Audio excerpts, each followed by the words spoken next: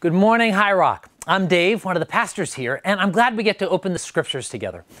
You know, when kids are about 3, they learn to speak in full sentences, but the sentence they love most only has one word: why. No matter what you say, they ask, why? Hey, kiddo, time to read books. Why? Because it's almost bedtime. Why? Because going to bed on time keeps us healthy and feeling good. Why?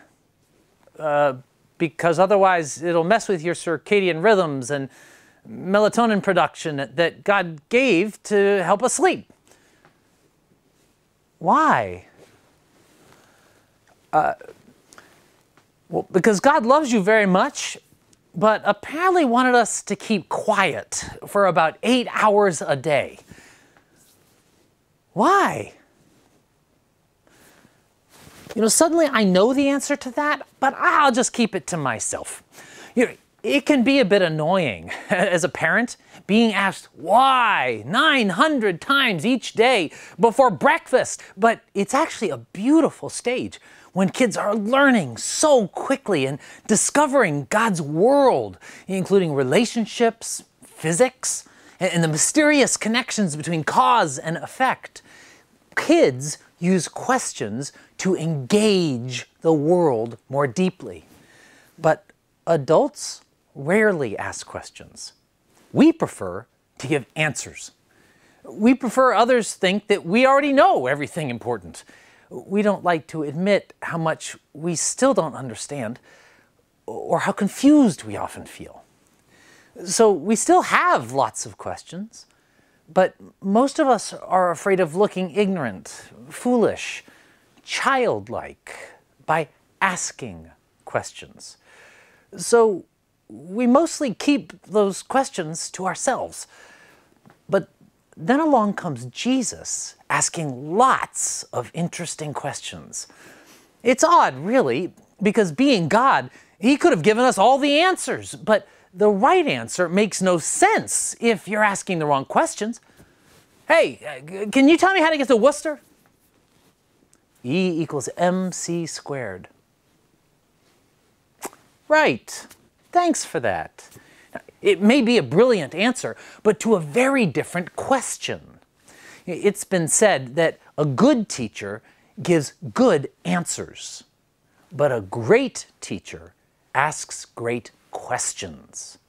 So Jesus wasn't afraid to ask questions the way some of us are, different questions than we usually ask, the right questions, the questions that might actually lead us to the answers we need. And not just a few questions. Jesus asked 307 of them, or at least that's how many were recorded. Who knows how many more there might have been? But people remembered these questions and wrote them down because Jesus was asking new questions, different questions, unsettling questions that made us question all the answers we thought we already knew. And yet Jesus' questions can help us find the life and truth and fullness we all long for. They're the right questions. But we need the courage and wisdom and audacity to ask them. Maybe this is one reason Jesus insisted, unless you change and become like little children, you'll never enter the kingdom of heaven. Kids don't mind asking. Even if it takes 100 times, they're not embarrassed to admit they don't know. Usually, we open the Bible in search of answers. But starting today and all through the summer, we're going to be looking at the questions Jesus asked and letting him ask those questions of us. Because asking the right questions may finally help us find the answers we were always looking for. And appropriately, I'll begin with a question of my own. Have you ever walked into a room to get something and suddenly forgotten what you were looking for? You try to retrace your steps, you're hoping that something's going to jog your memory. I hate it when that happens because it makes me feel like an idiot, and I never end up getting what I needed because I no idea what it is anymore. Or perhaps you recognize this. Have you ever stood in front of the fridge, door open, just staring? Because you know that you're hungry, but you have no idea what to eat. I don't want that. I had that yesterday. Maybe I want that. What else is there? If you don't know what you're looking for, then you probably won't find it. We know that from staring at the fridge, and we find it so frustrating. And yet, that's what most of us do with life. We spend so much time, effort, energy, and money trying to get what we wanted. The right job, the right spouse, the right income, the right friends, the right lifestyle or possessions. But somewhere along the way, we realize that we still don't have what we really want. So we try harder. We work more, we get another degree, or we try something else. We switch jobs or spouses or lifestyles or cities to no avail. Because the real reason we can't find what we really want is that most of us don't know what that is yet. We aren't sure what we're looking for. So Jesus' first words in the Gospel of John are a question. What do you want? Well, this question may sound simple. It may sound silly. It's the kind of question that we talk about all the time.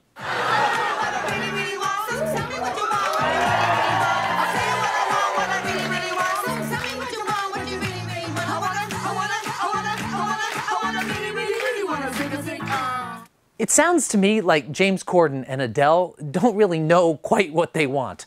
But Jesus is pushing us a bit deeper. To appreciate his question, let me give you the context. Two guys who'd been following John the Baptist kept hearing him talk about someone else, the Messiah, God's own Son.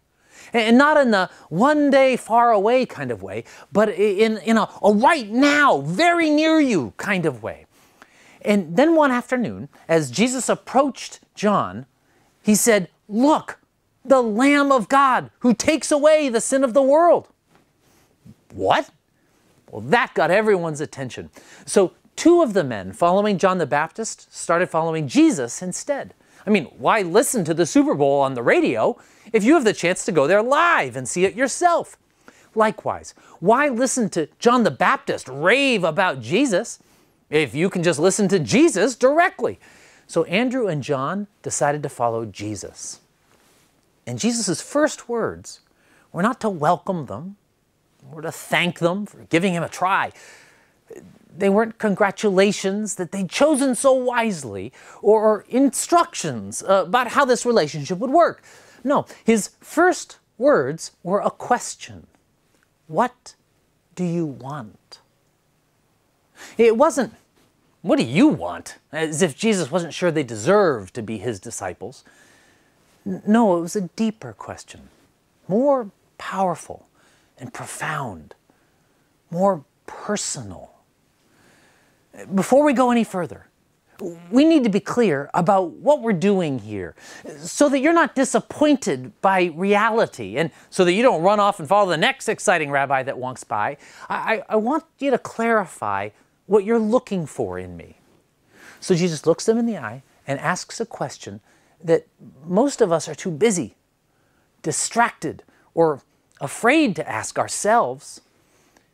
In your heart of hearts, at the center of your soul, what do you want? Why are Andrew and John following Jesus?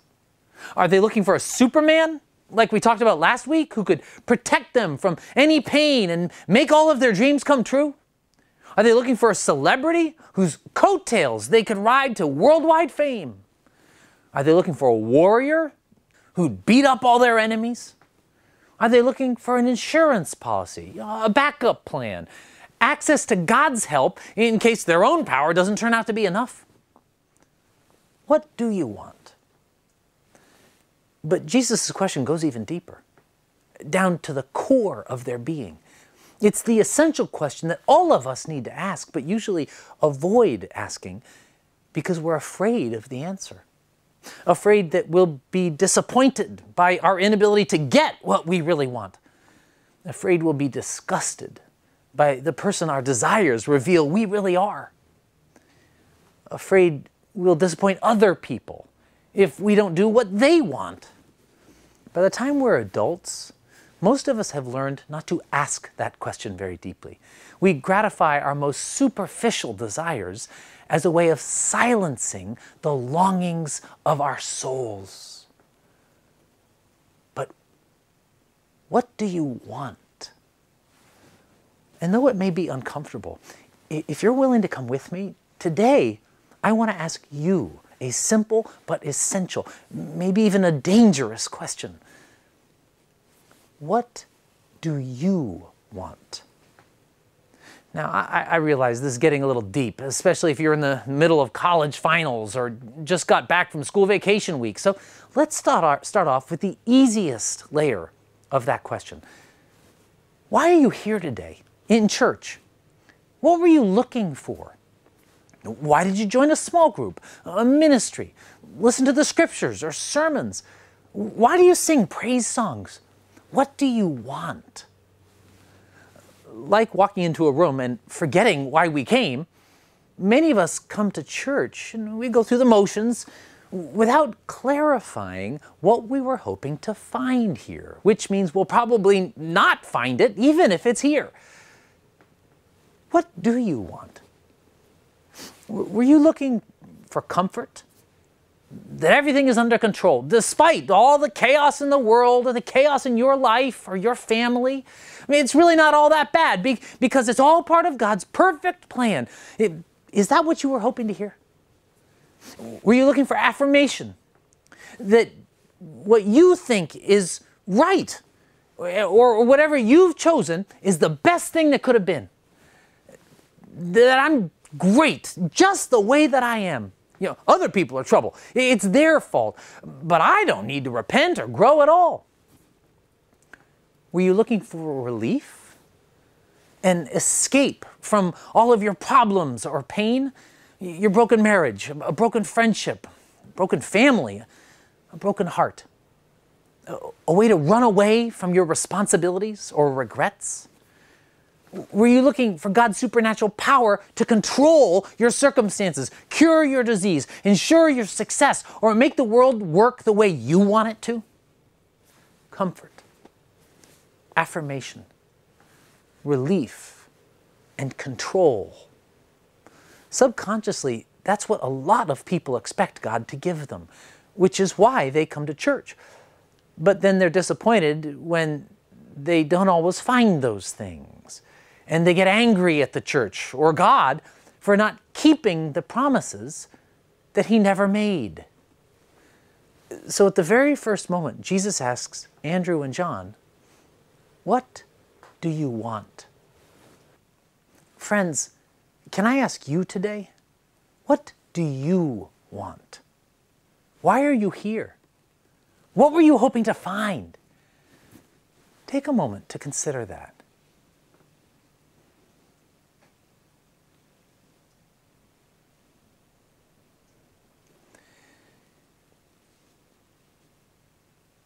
We could spend more time with that question, but Jesus is probing even deeper.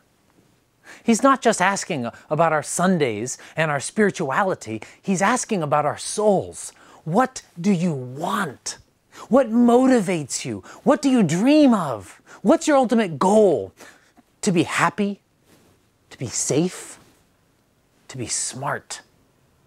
To be approved of? To be loved? To be beautiful, to be popular, to be wealthy, to be admired, to feel good, to be left alone. Do you want to own a big house, own a nice car, or your own company? Get married, have a big family, or lots of friends, or lots of fun, take lots of trips, make lots of money, become president, retire at 55. What do you want? My experience after being a pastor for 20 years is that most of us don't know. 3 years ago, someone I grew up with called me. Now he's a big executive in high finance and makes more money than I can imagine. What began as a simple hello soon turned into much more. As we were bantering, I asked casually, "How are you doing?" And he gave me the usual platitudes, but not like he meant it. His heart wasn't in it. And then he paused. "I don't think I'm doing all that well." So I replied, "Tell me about that."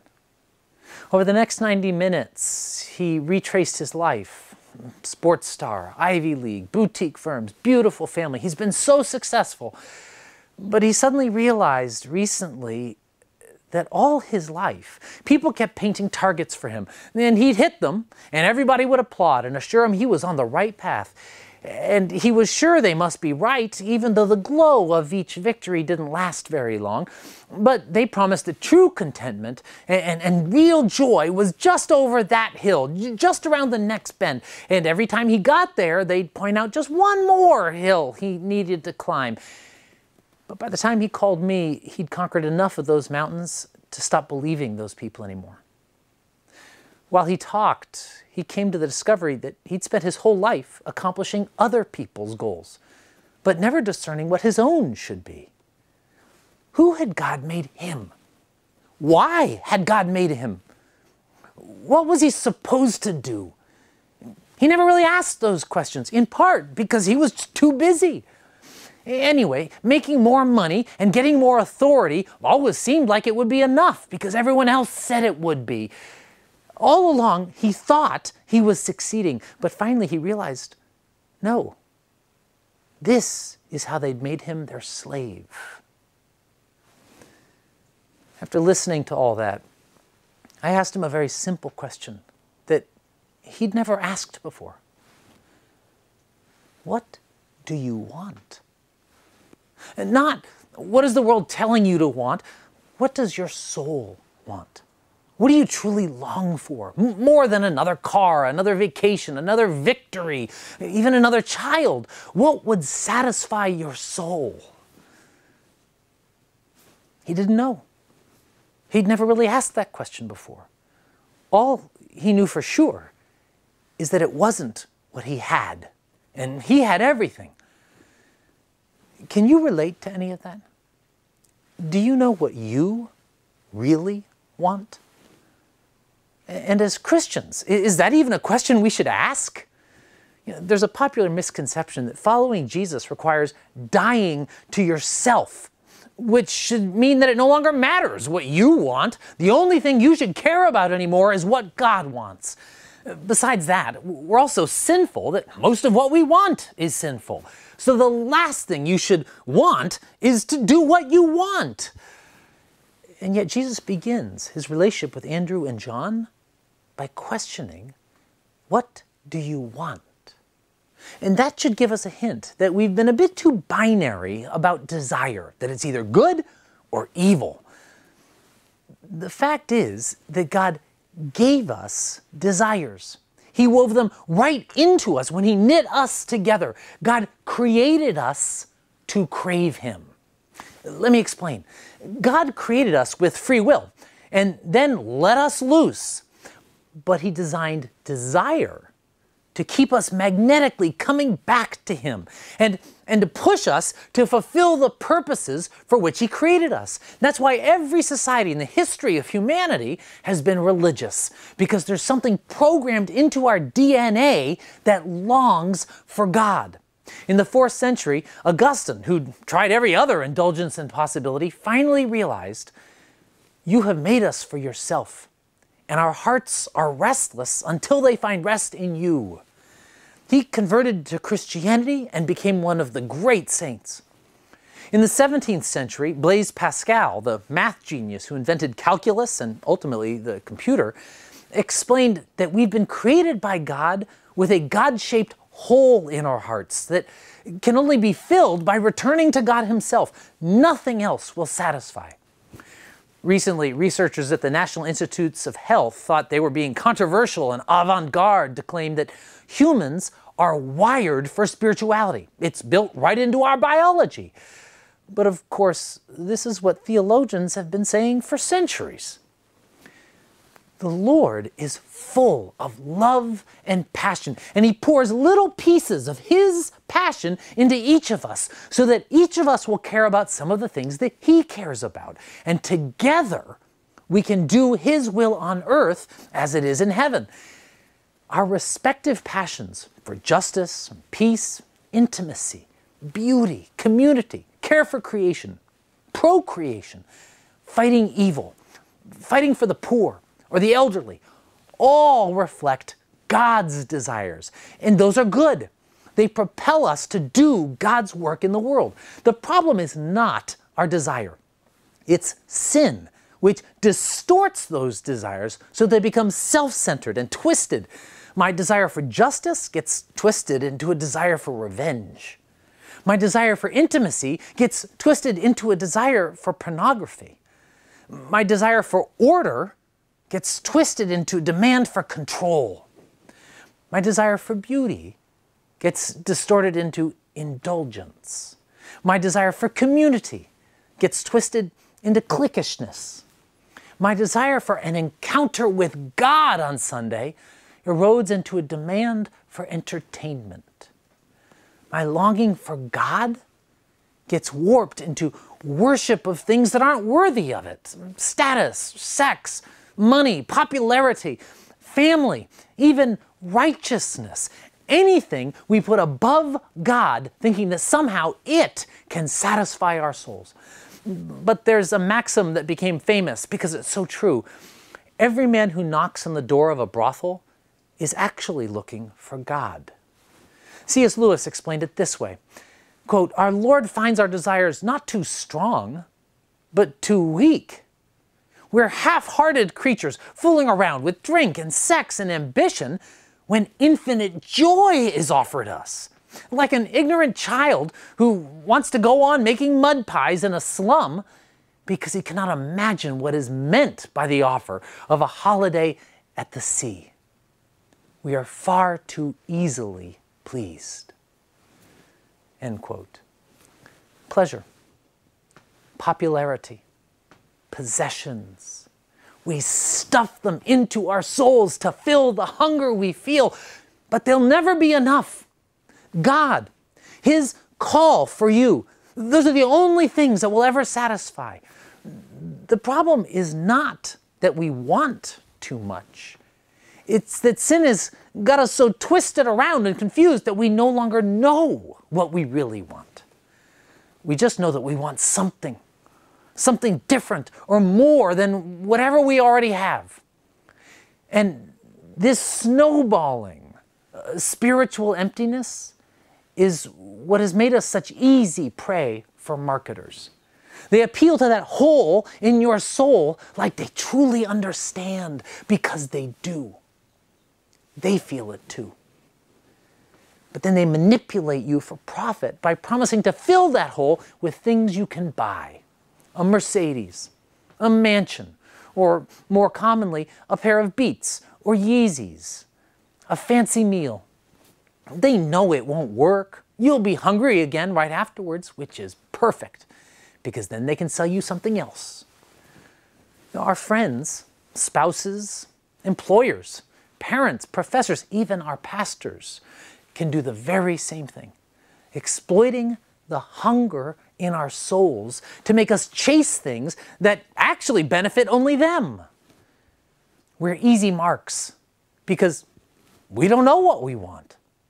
We know what we've been told to want by the endless advertisements we've heard and seen, but we don't know what our souls are thirsting for. So Jesus asks, what do you want?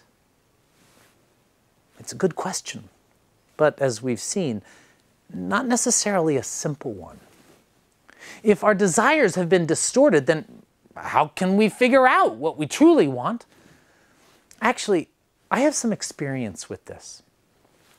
10 years ago, I started wrestling with Jesus' question, what do I want? Maybe it was an early midlife crisis, but I was feeling a bit lost after accomplishing some of my dreams, and yet still feeling mysteriously empty. So I committed to spending 20 minutes a day in silence with God for a month. During that time, I'd journal the answer to 6 questions that I assembled from the Desert Fathers and the ancient saints as they grappled with Jesus' question. The 6 questions were, what do I feel? What do I want? Is that what I really want? What do I fear? Is that fear real? And only during the final week of the month, what is God inviting me to do with all this? The ancients made this process seem difficult, but I found it easy because the very first day I already knew all the answers. What do I feel? Tired, trapped, lonely, unfulfilled, hopeless. What do I want? Well, it was springtime and I was sitting by Lower Mystic Lake, and the answer was immediately clear. I wanted a boat. I imagined my son and his best friend and his best friend's dad, who was probably my best friend at the time, all flying across the lake in my powerboat. As we laughed ridiculously, we'd follow the Mystic River into the Boston Harbor, and we'd feel the sunshine on our faces and the wind in our hair. Well, is that what I really want? Yeah. What do I fear? Not getting the boat. Is that fear real? Probably, because I can't afford to buy a boat. You know, I had it all figured out. And if I'd not learned from the ancients that I couldn't act on any of this for a month, I probably would have gone boat and bank loan shopping that afternoon. It was helpful to identify that, but I had 29 days left to do this. So the second day, I started a new page in my journal and I asked the same questions. What do I want? A boat. Right? All my answers were the same. And the third day, and a few more. That's really what I wanted. So I spent a lot of that 20 minutes each day savoring my fantasy and perfecting the details. In another 25 days, I'd have to convince my wife that God had told me to buy a boat. Hey, it worked for Noah. The only thing that changed over those days was that I became more articulate about my fears. What was I afraid of?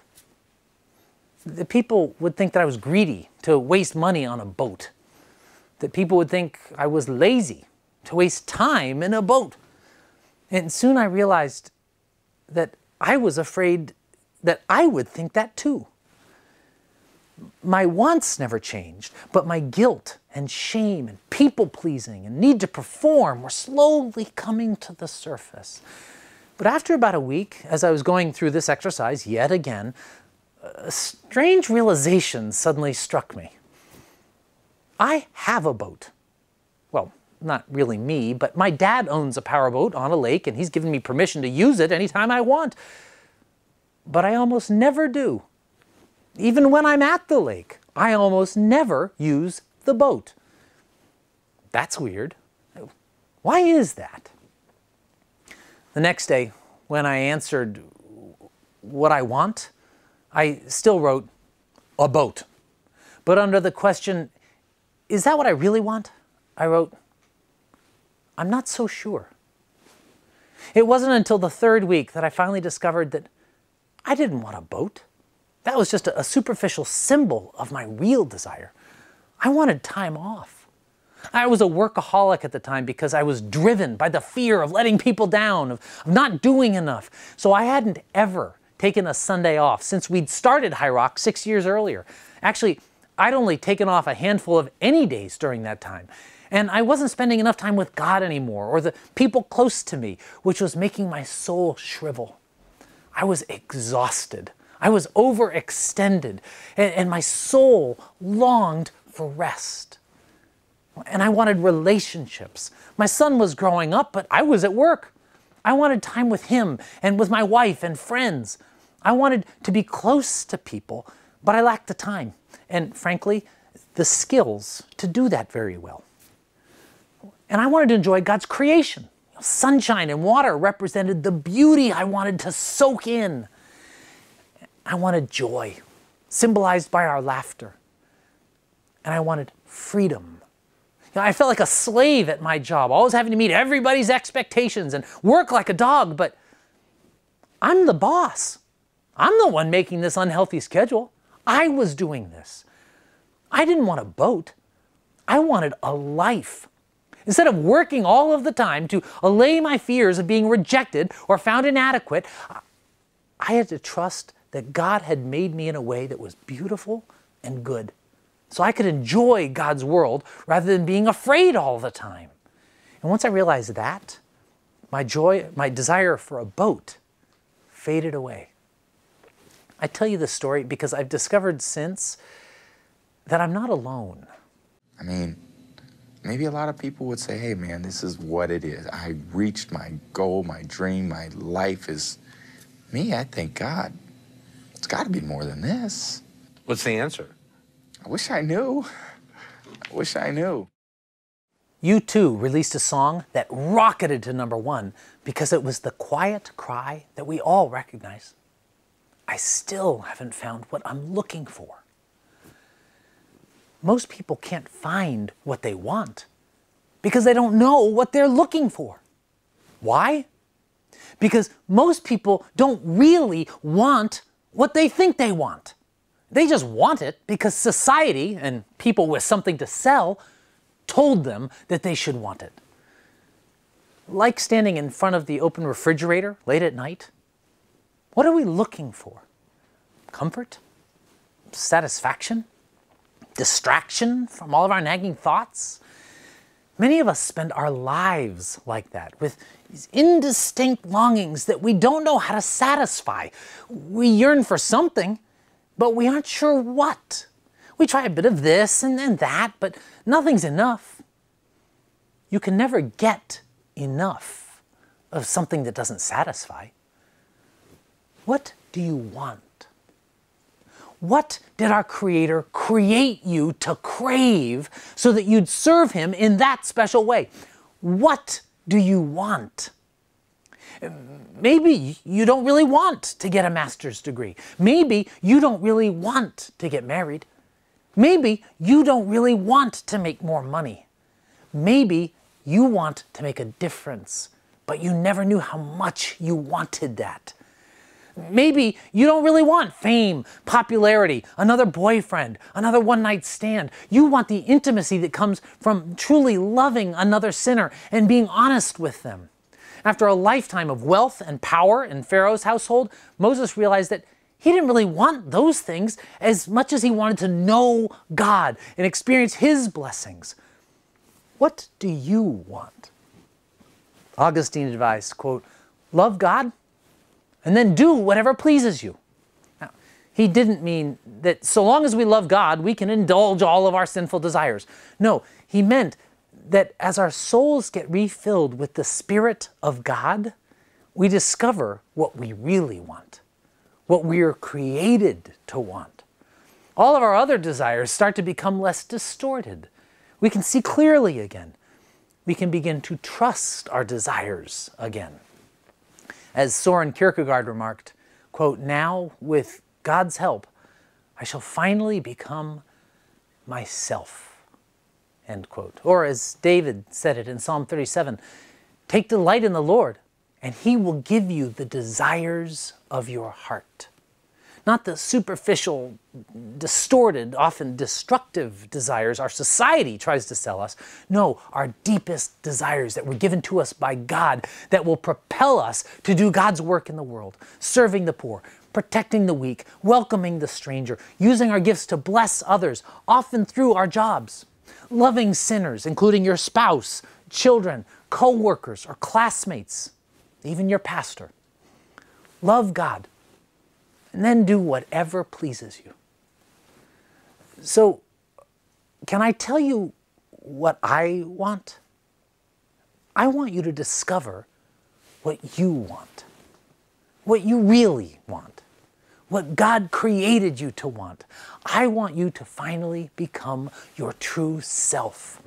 Starting this week or sometime this summer, I encourage you to set aside 20 minutes a day for a month to listen to God and answer Jesus' question. What do you want? You can see my 6 guiding questions on the screen, and they'll also be available by tomorrow on the High Rock app, along with all the scriptures from today's sermon.